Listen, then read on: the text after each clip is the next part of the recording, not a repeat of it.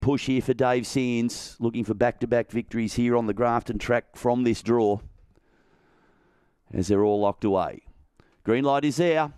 Bunny rolls, we're set for a break. Grafton race number 9. Ready. Racing, Arara Dan fairly into stride, beginning best was Undivided. It will lead early from Burn the Edge. Around the outside was Raw Honey, Dave Sands. Arara Dan behind those and Blazing Bob at the tail. Leader as they swing for home was Undivided. Out after it now was Burn the Edge. Behind those runners was Raw Honey, but clear as Undivided. He's done it again.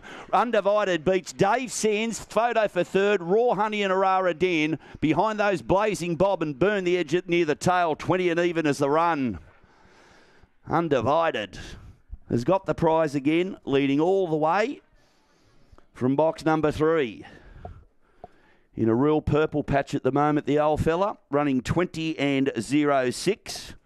3 first, Undivided. Holds out Dave Sands, who didn't begin as well tonight and just struggled to get across. He stormed home late to grab second. And third was number 1, Arara Dan. Good to see him back. Fourth to number 7, Raw Honey. 3, 8, 1 and 7 are the numbers on the 9th event. 3, 8, 1 and 7 interim placings. 2 lengths the winning margin. 2 lengths. Ahead separates second and third. 2 by ahead. Splits of 4.06, 14.62, 5.44 on the way home. 3, 8, 1 and 7 the interim result.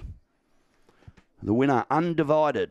A fawn dog by Orson Allen from Laurie's Jackie for Melissa Arundale, who handled him tonight, and trained by Warren Kempshall, defeating number 8, Dave Sands for Dave Richardson. Third to 1, Arara Dan for Gary Smith, and fourth was 7, Raw Honey. 3, 8, 1 and 7, 2 by ahead.